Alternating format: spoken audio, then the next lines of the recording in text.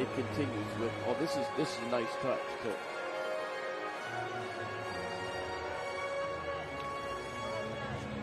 From one to another. Passing the torch. Yes. And a proud brother. It's personal between me and you, and I'm going to do you some serious harm, you big stiff idiot.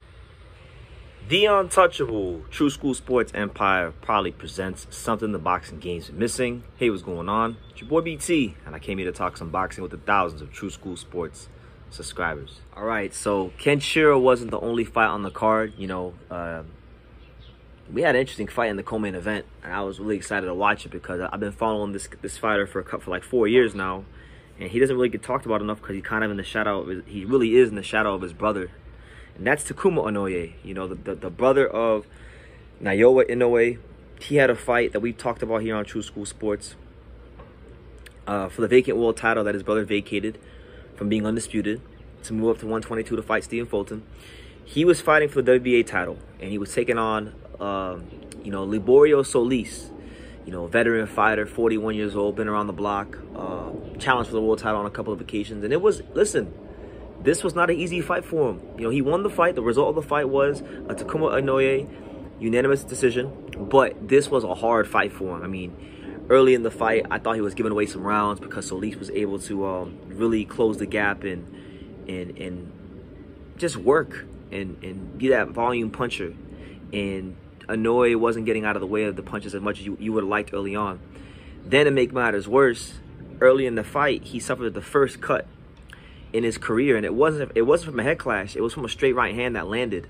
So it was, you know, Solis came to fight. If this was going to be his last chance at a world title in boxing, he definitely made sure, you know, early on at least, he made the most of it. But ultimately, Takuma Inoue, I thought, did a great job of settling down, boxing, moving his head, being the master of positioning in the ring, landing counter rights, changing his attack and his combinations, things like that. And you know, I think he was able to really exploit the fact that Solis was an older fighter.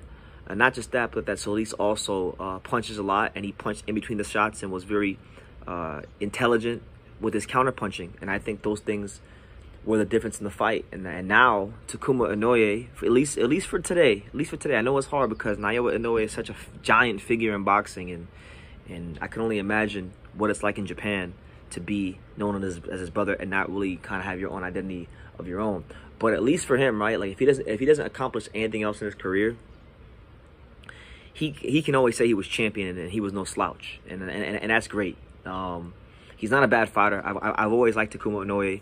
I actually thought he should have been champion years ago because I thought the fight with Nordinu Bali was kind of close, and I thought he did enough to deserve a decision, but they didn't give it to him. Doesn't have the power of his brother Naoya, but makes up for it in a major way with a great boxing brain, counter punching abilities, timing, punch placement. These kind of things make him a top grade fighter in the bantamweight division. And now he's a champion, so let's talk about what could be next for Takuma Inoue, because it was crazy.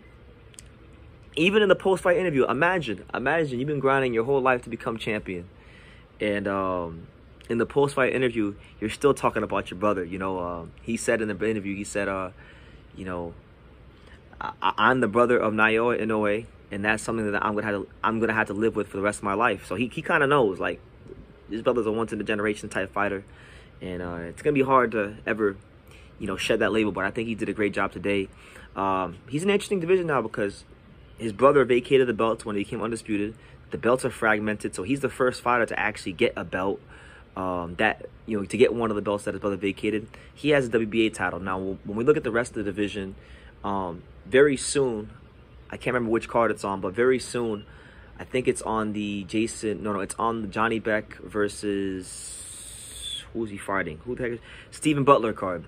In May next month, Johnny Beck's gonna fight Stephen Butler. On the undercard of that is Jason Maloney versus Vincent Astrolabio. They're fighting for the vacant WBO. Emmanuel Rodriguez was ordered to fight Melvin Lopez for the IBF vacant title. That'd be a good little fight. Melvin Lopez, local fighter down there in South Florida, Nicaraguan, southpaw, former Romo Gonzalez sparring partner, good fighter. Gonna have his hands full with Emmanuel Rodriguez. You know, you got him, and then you got In the WBC, you got Donaire. You know, looks like Donaire is number 1, and then you got like I think it's Rungvisai. You got Rungvisai there, I think, right? I think so. A different Rung, not Rungvisai that knocked out Roman Gonzalez, but a different Rungvisai. So right now the division is sorting itself out. I think Takuma Inoue, based on the current landscape, he can hold it. I think he'll be able to hold on to that belt for a little bit of time because he's a very good boxer. He showed that he's tough. He showed that he's got a great boxing brain on him. You know, I look forward to seeing him, you know, be in these unification fights with the likes of guys like, you know, maybe Astrolabio or Emmanuel Rodriguez. You know, I think those be some good fights for him. But today's his day, you know, and I think people need to start taking notice of him because a lot.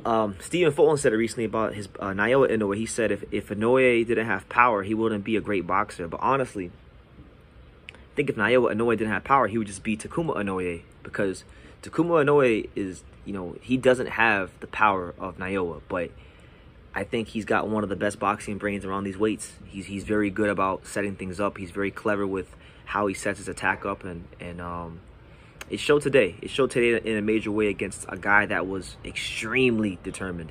Like Solis knew that this is it. Like, this is do or die. Like, it's either all or nothing. I gotta leave it all on the line, and he did what he could. I think, you know, at the end of the day, you know, Inoue was too young and too skillful for him, but he gave the best account he could of himself, and he did take into some deep, dark places early in the fight. So I think fighters that fight Takuma for the title are going to look at that and say, we can do a lot of those things. We could, you know, the younger fighters, we could exploit, you know, maybe the fact that Takuma doesn't have a lot of power, or maybe the fact that maybe sometimes when Takuma Inoue is punching, you can counterpunch him. You know, you can sometimes muscle him around like Nordina Bali did at times when they fought. So he's not an unbeatable fighter, but he's a very solid fighter. And I think with 118 not really having like any A+ fighters, he may have a chance to develop into something really, really good and hold on to that belt for a long time. But that's my thoughts on the fight. Takuma Inoue is champion, so now the Inoue brothers are like the Klitschko brothers of the lower weight class. They're both champions, and they're both making a lot of noise in boxing for Japan. So shout out to them, and it's always much love here from True School Sports to my Japanese viewers. But let me know what you guys think. What did you guys think about Naoya Inoue? Or see that? I call him Naoya Inoue. Takuma Inoue beating Liborio Solis to become, you know, a champion himself. Leave your comments down below.